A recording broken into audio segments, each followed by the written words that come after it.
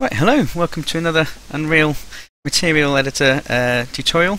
This week we're going to be looking at gradient mapping and how we can use that in our effects to get a little bit of extra kind of colour information, and really powerful technique. And before we get into Unreal, I'm just going to demo it quickly here in Photoshop. So I've got this fire flipbook made in Maya with fluids, just a simple little fire flame here. It's all black and white, it's all grayscale. So what we're going to do is we're going to use an adjustment layer in Photoshop, and it's called gradient map. So we're just going to add a gradient map. So all this is done here is just inverted those colours, and you can see here in the gradient sort of section, if we click on that, there's lots of different presets. That one does nothing. It was already a black and white texture. It's still black to white. Here you can see red and green.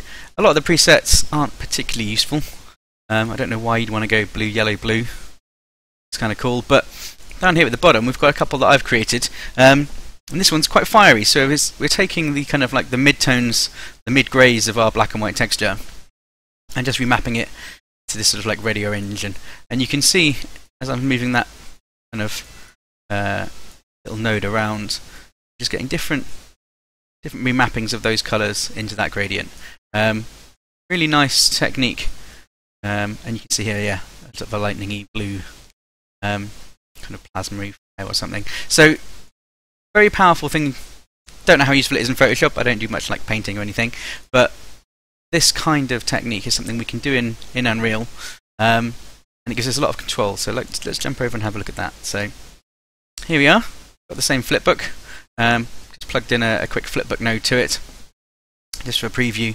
So it's just scrolling through that 8x8 frames, and I've got the gradient. So I've loaded in my gradient texture. So a couple of things.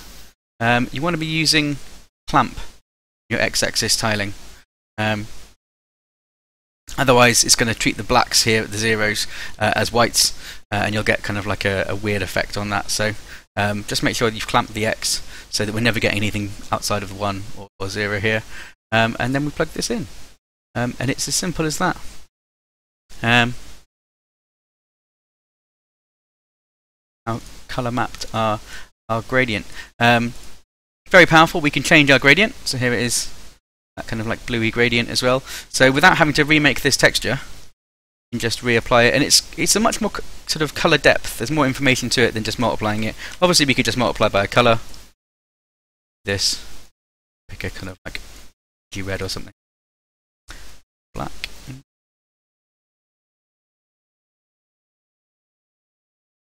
That still colorises it. Probably need to overblow that a little bit.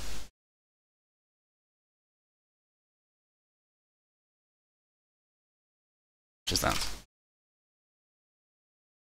Well, we're kind of like able to get a similar kind of result, but it's nowhere near as nice because it doesn't have that depth of colour. There's oranges and reds and all sorts going on in this one. So, and there's a few other little techniques and tricks with this as well. So in Photoshop, we were moving those points around and changing the look of things, but we can do the same thing in Unreal as long as we're doing those changes before we do the remapping. So if I take this map, this mask, and just power it, do a contrast.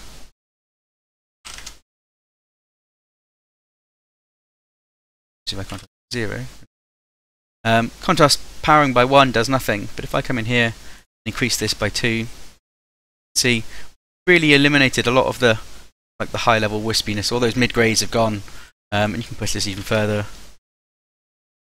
And this is something we can control from a parameter like this, or we can control it with a particle, all that kind of stuff. If this already had the colour baked into our flipbook, we tried to do things like a contrast on it, you'd get the colours would work differently. They'd interfere with that powering effect. So little thing, and obviously you can multiply and have you as well.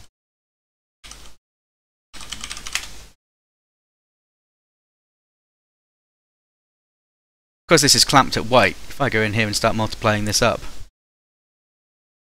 getting huge amounts more of that blown out, but it's never going kind of like brighter. So we'd have another parameter here. Let's call this one emissive.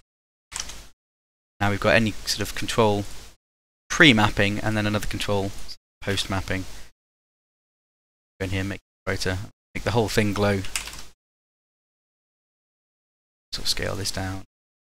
Hopefully you can see you can get a lot of control, and it keeps your assets kind of separated out. So if this fire might be a kind of, I don't know, a mage's fire or whatever, and then you've got kind of like an undead kind of flame in here as well with a different type of intensity. You don't want any of that white. A lot of settings we can play with, and it's very simple. And this texture, these gradients, they're not very big. They don't need to be hugely massive textures. 512 by just 16 pixels tall, so for quite a small texture. Our gradients. There we are.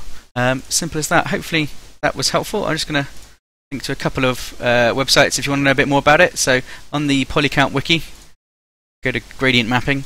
There's some nice examples of here. They're using it for environments. So the sort of the wood planks and things. Follow the link here. It's a blog talking about it all, how it works. Just where I learnt about it many years ago. And it does get used in games. So this is a slideshow from, or a slide from a Halo presentation from many years ago. Every single one of these muzzle flashes is the same texture. So you can see here that little cloud applied by this gradient, get this kind of this result. So that same cloud, obviously it's rotating and spinning out different things, and there's multiple of them, so they're all combining together. But there's only one texture used for all the different muzzle flashes, and it's just this gradient. It goes to dark and then white, so you get this kind of nice highlighted ring. And that's it. So it does get used in games. It's very powerful.